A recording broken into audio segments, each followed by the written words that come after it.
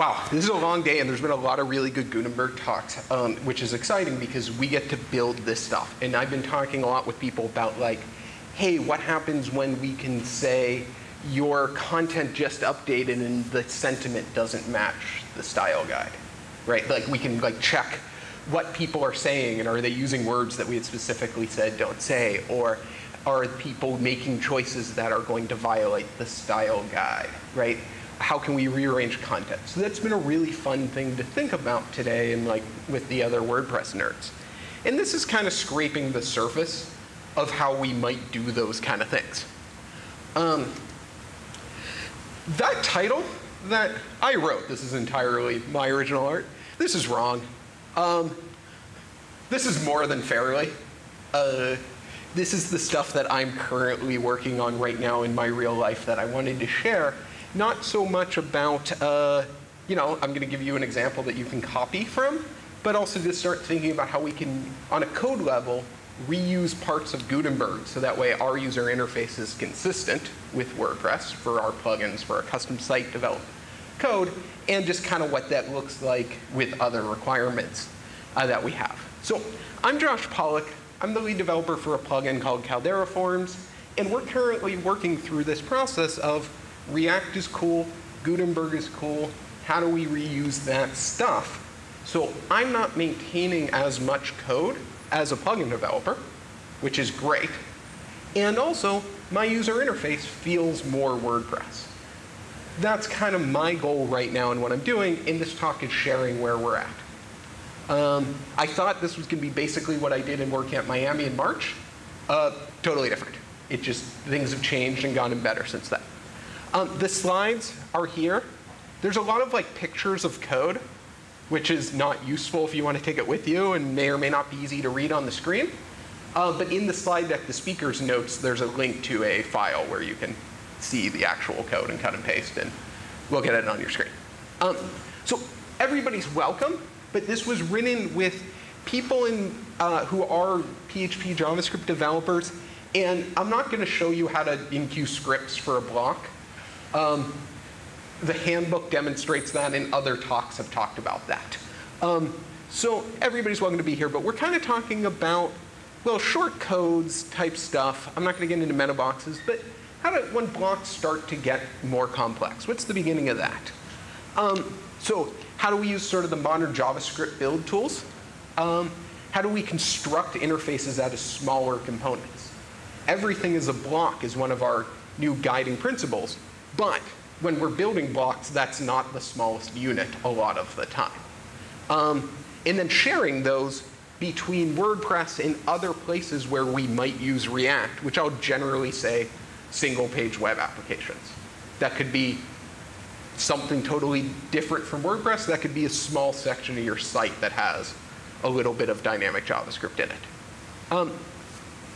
This is a photo of my dog, and she's very happy. And it's been animated in a GIF. I miss her, so I wanted to have a picture of this. But also, this is me kind of right now. Oh my God, I get to play with the cool stuff that, as a WordPress developer, sometimes there's a reason I use Vue and Laravel and React and those sort of things, because they're more fun sometimes. And I'm excited about using this stuff in WordPress. So this is kind of we don't have to use NPM and Yarn and Webpack. I think if you are doing anything beyond simple blocks, this stuff, it's tricky to learn. Once you systematize it in your company, in your process, it solves so many struggles for you, right? Dependency management, that I'm hitting one command. I remember cutting, and we still do it in lots of things, cutting and pasting the right version from GitHub of some distributed JavaScript or CSS framework. Right? The first theme I ever built was, hey, what if I use Foundation to build a WordPress starter theme? Right? And so I was cutting and pasting code from what I was downloading from there. Now that's all automatic and lets us reuse other people's code. It allows for consistency developer environments, both you in the future when you go back to a project or somebody else working on it. It gives us automation. Systems like NPM and Yarn or Composer on the PHP side let us say, this one command does these 3 things that means testing. Right, so I can have npm test or yarn test, and that does 3 or 4 different things that I can configure in one place. So it's sort of a sanity is restored, right? It's a new thing to learn, it's a new thing to track, it's a new thing to debug, but it's important. Webpack is a system that takes code and makes it into browser safe. And in general, in this context, we're talking about React with JSX. We're talking about new JavaScript syntaxes that might not be supported by browsers. And I can't remember, because Webpack solves this problem for me by automating Babel and, right? The other people think about this stuff for me. I'm targeting the browsers that WordPress does in Gutenberg. That's as far as I've thought about it. These systems can solve it for me. And so we can use these new syntaxes, and you can also use other languages that are used to write JavaScript, like Flow or TypeScript, or for CSS world, SCSS, and other systems like that. And we use it for optimization of CSS and images, that kind of stuff. I will say, it is not easy to learn at all for me. And the fast-moving ecosystem is confusing. Webpack 4 just came out, so Webpack 3 is pretty ubiquitous. And it's, for the most part, backwards compatibility, but not totally. That's tricky. You'll still see plenty of stuff from Webpack 2. As WordPress developers, where we're committed to backwards compatibility, that can be jarring. The new JavaScript, right? Like, I can't remember if I'm supposed to call it ES Next or ES6 or ES7 or whatever. It's going to require compiling. You can't just use async and await keywords, which are the brand, these new keywords that make working with API requests and other types of asynchronous functions easy. Chrome doesn't support that, I don't think. But you can with Babel. And you get things like fetch and async await, new syntaxes that are just nice. And all my code here is written using modern, the latest JavaScript. One of the benefits that you get about that is you start to be able to use WordPress modules. One of the cool things about Gutenberg, that's a meta version of everything as a block, is that everything in Gutenberg is becoming, and this is a work in progress that's come a long way recently, becoming individual packages that you can do npm install WordPress element. You also can do WP and QScript WP element, right? This is another way that you can use it, but WP and QScript doesn't exist outside of WordPress. npm exists outside of WordPress. And WordPress is currently shipping with React underneath. So if you see, this is a screen cap from Gutenberg itself. That this is importing all of the stuff from React and then exporting create element, which came in from React. Why? Because it's WordPress and we're concerned about backwards compatibility. So what happens in the future here? Who knows, but this is an opportunity for future-proofing this dependency. But as we talk about using WordPress components in other systems, keep in mind that right here, this is where we're at. And as long as we use this export, we should expect this thing to behave the way that WordPress says it behaves. Whereas React is a totally different ecosystem that may or may not move in certain directions. So this is cool. This is a good design decision, but it also makes what we're about to talk about make sense. Is that when we're in WordPress, all of this stuff is getting put on WP. So WP.element, this is component. So this is functionally no different right now than React component, but it's using the WordPress one, so that way everybody's sharing the same one. Select control comes from the components package. That's if you wanted to reuse the select control for form fields that Gutenberg uses. Why make your own anymore? Because now I can just have Gutenberg's. It looks the same way, it functions the same way. Somebody else has put a ton more thought into the usability of it. If it develops an accessibility problem for new accessibility APIs that don't exist yet, the WordPress project I trust to work on that, right? So here's the the translation functions on I18N with data with select from the data module. So you can do that in WP admin if you've enqueued these things, WP and script WP elements. But I can also npm install all of these packages. And your goal is, if you're in WordPress, you don't want to load the same thing twice on the page. You want to let core do that. So you will need to set up npm to not, or in webpack not to bundle these dependencies. So that way you have 2 copies of them on the screen. But if you're wanting to say, what does it take to use this outside of WordPress? Just install it as a regular dependency, not a dev dependency, which is what the capital D is. So this is how in any JavaScript application I can have WordPress's translation system, WordPress's components, which is like select control, text control, URL control. I mean, there's some really neat stuff in there. Element, which is the DOM abstraction, and data, which is the Redux abstraction. So that's really cool. This is the same slide functionally as this one, right? This is WP element, WP.element, and then this is import component from WordPress/element.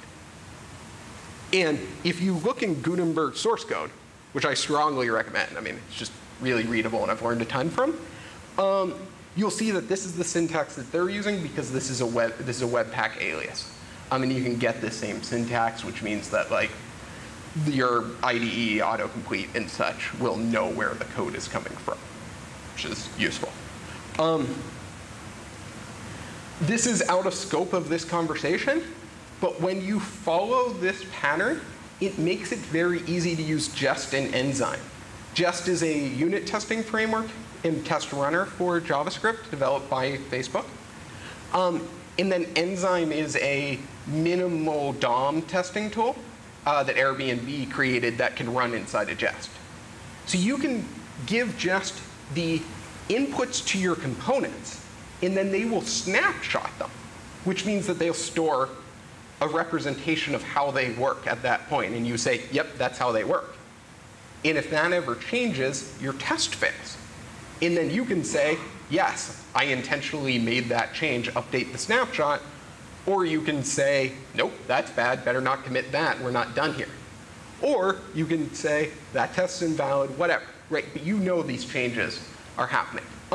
So this stuff is great, and you can also automate accessibility testing while you're at it, which is important. That gives you these things. And when you follow these patterns, this becomes easy. Different WordCamp talk. JSX, all my code is written in JSX because I think it's the easiest way to get into React because it's very much HTML-like. There are some cool tools because I could not set up all of this stuff myself. Like maybe by cut and paste if I was lucky, but that's not what I do, right? I like to write JavaScript and PHP code. So there are tools that can set this up for you, and people who really enjoy building these sorts of things can set it up for you. Right? Like, I'm convinced that I don't need to learn Webpack any more than understanding the concepts, knowing how to make like entry point updates, and use somebody else's scaffolding. Because this is not what I do. Like, I don't make Webpack scaffolding systems. WP CLI with the WordPress command line interface has a scaffold package that does things like plugins and themes. So you can, with that first line, you just make a plugin. And then with that second line, you add a block. This is the most minimal one out there. This doesn't require Webpack. This doesn't, it doesn't have any build. You're just writing plain old JavaScript, and that's a great way to get started. And for simple blocks is probably all you need. So if you've never done a block, I would recommend that you use this tool to make one for you, and then take it apart. Create Gutenberg is a cool one from a mod. It's based on Create React App. If anybody here is a React developer, is familiar within React, how you solve this problem is you say Create React App. This is sort of the one take on making a Gutenberg version. This will create a WordPress plugin with that slug that has everything you need and start up the server. I've only used this once or twice. I don't have a lot of experience with it, but I wanted to highlight it. It's a little newer in a different approach to the same basic idea as create Gutenberg. This creates the scaffolding. It also starts a Docker container for local development and has a couple things, highly opinionated tools for building with Gutenberg. React WP scripts is from Human Made. It actually has nothing to do with blocks, but it's a good example of using create React app, WordPress, and then it has a WP and Q scripts integration that's really useful. When you're working with React and other like Vue, Angular, you're probably used to seeing hot module replacement, where every time you make a change, it will either replace just that module or the whole page. This is a little difficult to set up in WordPress sometimes. WP React scripts just has a separate dev folder, dev server that's separate from WordPress, which is jarring but works. I find that the more that I'm relying on tests, the less I'm refreshing the browser anyway, so I actually live without it. It's a challenge worth thinking about. But once you have that stuff set up, and it's a lot, it's a hard thing to learn sometimes. Once you get it, it becomes automatic. You can start to make blocks out of components that are reusable. So it's like another level down from blocks being reusable, right? We have this sort of modular building blocks. Read the article in the docs, Thinking in React, where they talk about how to break up into components. It makes the code more reusable. It makes the code more testable. And the key point here is they should have one concern. This is a fundamental principle of software development. Every function, every unit that we're looking at should have one reason to change. So if you have a component that is for the post editor, everything, there are hundreds of things that can change. If you have one for post permalink settings, if ever you need to change how post permalink settings there's one place to change that. So React and other systems like this allowed us to think in terms of this user interface is one thing. And we can use these inside of, this is coming out from our block configuration that we would send to register block. This is just the edit callback. We can start to use them. And I'm going to show you here how we get, we're going to zoom into small sections of this, how we got to this component of our settings, which you'll notice is wrapped in another component called inspector controls. Now that's WordPress's component that everything inside of there goes over on the right in the additional information area. And because that is WordPress specific, that is content that only happens when we're looking at it in Gutenberg, that I am doing here in the edit block. Because the edit callback for the block's responsibility is interfacing my components with WordPress. It's getting the current state, it's handling updating the state, and it's laying it out. What's happening inside of that layout, that's a different concern. So let's zoom in on parts of that. We can take things into it, right? We can take post attributes. We can take our block attributes into our components. That's a thing that's very well documented. But if we want to mix in, as I'm about to do, things that are not the post title when it was loaded, but the post title right now, and it'll update every single time somebody changes what they're typing in the post title, or the post excerpt, or the post categories. All this kind of stuff. How many blocks are there? We can use WordPress's data module. And so that was a super tricky bit of code. What's the current post title updated every time it changes, plus the first 3 categories? If anybody's ever hacked that with jQuery into the current post editor, this line of code should be really exciting to you, because this is just saying, hey, from core editor, get document title, get permalink. And then I'm mixing it in with my block attributes to make what I'm going to pass in a second. So that is a ton of complexity that I've hacked in with jQuery before that's now like that line of code, because I'm just kind of using what WordPress has already. And so this is going inside of that component. when we were looking at here, there at the bottom, social share, and we're passing in that object that I just showed you. This has no relation to WordPress now. This could be any React component you ever see. It's super simple. I have a preference against using classes in React for my components. This pattern of just using a function that gets passed props, there are certain places where React literally won't let you do this, and that's why I like pure component. But this is just a pure function. Properties go in, HTML or React's abstraction over it comes out, and then you can snapshot test it. Because it's a function that has one possible output and no side effects, snapshot tests can cover this entire thing just by giving it the different types of props that can come in. And then I can be sure that if at any point some wiring falls off or some API changes that causes an error, my test will generate that. I've written a lot of PHP that looks a lot like this. This is what I like about JSX is that I was looking at some old code of mine and I had like a PHP HTML generation function that was double quotes with the curly brackets and then the $sign for strings, which is now a syntax in JavaScript as well. This is like that, except for it updates all on its own for me. So I like this a lot. WordPress has controls that you can reuse. So if you want to have a checkbox that looks and functions like a WordPress checkbox,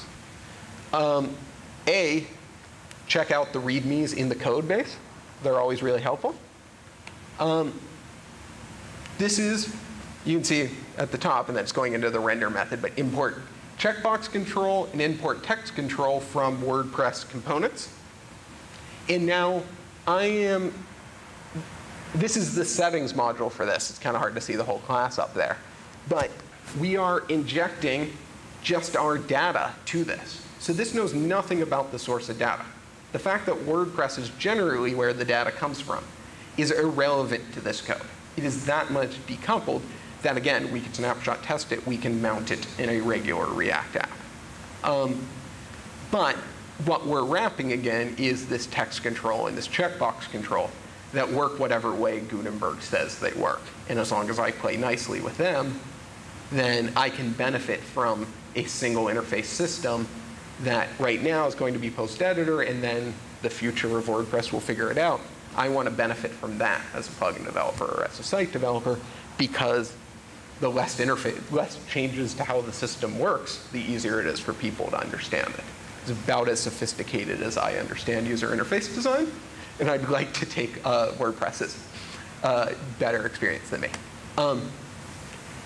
I always say that React, Vue, these frameworks, they start, they're a struggle to get started with because it's a new concept, and then they feel easy all of a sudden, and then you need to get data back up. You need to get data out of your component, right? We were looking at how do we get data from the block attributes back down into our components. Well, now we need to get it. We need to tell WordPress that that text control updated. Somebody typed something new in there, right? And tell WordPress to update it. WordPress in the edit callback passes this function set attributes that you then give it the new data that you want to update. I mean, I sort of understand what it's doing because I read it once, but it doesn't matter. How that works is irrelevant to me. I'm going to trust core to keep set attributes functioning the way it's always worked. And everything inside of that is my problem. So it's a slightly different boundary, because these are actually post-meta fields that I'm working with in this example code, what it's copied from. But because that's happening via the REST API now, I just specified what those fields were, show in REST true, and added some sanitization, which Register Meta has the capability for. So this is actually just creating the callback function, which I can give to my components so they can call it and do this update. That this is happening inside of my Gutenberg block. But this function on change is going to get dropped into, we had seen this before in the zoomed out, but now we're kind of coming right into inspector controls, and then social share settings come underneath inside of those. And so it gets that same settings object that the actual display component had, but it also takes an additional argument of onChange settings. What does that do? When settings change, call that function. React takes, for like text inputs, what happens when it changes? The onChange callback goes, right? That's a standard HTML and JavaScript convention, but if we're doing anything different, we want to be semantic. So onChange settings, that function that we saw here, we pass that in a reference to that. And then if you look, this is inside of that component where we're using the WordPress text control. It has an onChange argument where we tell it what we're changing, right? We call from the same class this .onSettingsChange. And we tell it share header, as the header for a social share message, is now the new value. So text control, somehow WordPress does it, and I haven't read it, so I don't know, passes up new value. Oh, I have checked there. That's a mistake. That's from the checkbox control. But the help text, right, that gets the proper ARIA at display, described by attribute. That label will get used, and it'll figure out the foreign ID relationship for me. That's important. But what I'm concerned with is this onChange. So when it happens, I want to call my class method onSettingsChange and tell it share header is now this new value. And so this is the rest of my component except for the render method, just because we got to fit it on one page. This is extends component, React component, or wp.element.component. So you can read all of the React docs to learn more about this. If this is this is the first time you're looking at a React component, cool. If they're fun to learn about, check out the React documentation. It's super well readable. And now that you know that wp.element.component and React.component are the same thing, there's a whole world of information about it. So one thing that caught me up when I started on React is this function onSettingsChange does nothing that you think it does if you don't have that line where you tell it to bind this. Because I'm saying this .onSettingsChange equals this .onSettingsChange bind this, then React behaves as I expect inside of this closure onSettingsChange. And then I miss Vue.js, which doesn't make me do this. But in this function, which is going to get called whenever it changes and pass in that update right there, I'm just going to merge it in using object spread with what I had before and pass it back up the line. So it's this idea of Gutenberg has the source state. It passed it down. It came in at props.settings. And then right here, it updated share header to new title, to new value. And then that goes here, where we merge it back with everything else. And we call whatever the component, when it was instantiated, we were told would be the function to call. That in this example happens to be Gutenberg's set attributes function. But it could be anything. We could reuse it. We could write a test that calls this directly. Right? We could just instantiate this class. It's sort of a pain to do, but Enzyme has a helper method for it, and call onSettingsChange directly, just to see what happened, to mock the result. We can get a ton of control over the stability of our code by writing this way, where every single thing has one little change, one little thing. So now that this shows that we can repeat this pattern, right? You saw it for text control. Now this has checkbox control, where all I'm doing is updating. We're just going to, whatever it was, if it was true or false, make it the opposite. There's just an exclamation point in front of the same value. Again, if you know in my slides, you'll be able to click these through to GitHub. I don't want to talk a ton about blocks in the front end. A, because it's just not my world, but also I feel like it gets, whenever anybody asks these questions at WordCamps, it becomes a very complex question where it should start at what's the HTML that's already in post content? Right? How did we do this before? We used the post editor to save HTML, and then we added CSS and JavaScript in the front end, right?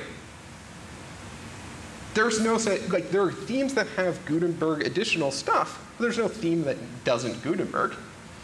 So I don't want to spend a ton of time on this, A, because it's just not where I'm at, but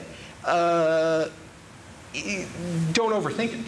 Do as little as you can, so that way, if JavaScript disappears, if image loading disappears, the page will still make sense because it's semantic HTML. If you use Gutenberg to create HTML that you can enhance later, that's when this gets really cool. So if we are rendering static blocks, the save callback uses React and Gutenberg to generate HTML. That's all I need if all it's going to do is say, hey, share this content. Why go anything fancier than that? Just save the HTML and let the browser render it. Put some CSS on it. You know, add classes to it so that it can be styled. It's just HTML. Like, less new things. Right? What's the new API for Gutenberg in the front end? Well, we don't need that yet. Gutenberg's a big change. All this stuff, it's new. Like, one less good new thing is good, I think. Dynamic blocks get a little trickier. So when we say dynamic blocks, that's like recent posts, changes. So it has to be done with a database query. Also, one strategy is you can use the render callback. This is great if you're replacing a shortcode, because you just write a PHP function for it. For example, the one you already have for your shortcode. You can also save it in post meta, and then query for it with the REST API, with get post meta and PHP. Whatever. You can mount a React app in the front end. The same thing that you're putting in the edit callback when it's not focused. You know, that's your representation. You know, you're trying to achieve what you see is what you get. A really easy way to do what you see is what you get is use exactly the same thing. Not always possible, but if you can, and you can only build one thing and show it in both places, you've achieved what you see is what you get. If you can just use the HTML and load the same CSS so it looks the same, you're getting closer to what you see is what you get without having to build multiple things, which is beautiful. So if you're using a PHP render function for your block, you generally just need to return null at save. A block won't validate without a save callback. Just anything. And then, duplicate slide. This is in Caldera Forms where we register our block. One thing, you know, if function exists, register block type is an important thing that developers should be doing, because that's a great way to know if Gutenberg, the plugin, or WordPress 5.0 is active, because then I'm going to use it to register this block, tell it the form ID attribute exists, and to call this function. And then this function says, is this data valid from Gutenberg? Cool. Call our sanitize it, and use render form. Keep in mind that this is coming from the post editor, so I don't trust the database. So I'm going to sanitize it. And then that was basically the same function that our shortcode already has. So this is my, hey, get ready for Gutenberg. Use a Gutenberg block that took a lot of JavaScript, and then just call the same function that the shortcode always did. That brings me to the end of time, and also the end of my slides.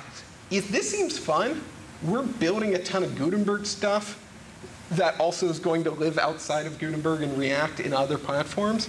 So if you're like, hey, this is great, I want to know more, or like work on this stuff, like, let's talk, because I need somebody to help me build this stuff. My name is Josh Pollock. It means a ton to me that at the end of the day, people like stuck around to hear me talk about this weird nerd stuff I do. You can find me around the rest of the weekend, or at me on Twitter, or calderaforms.com if you want to get in touch. Thank you so much.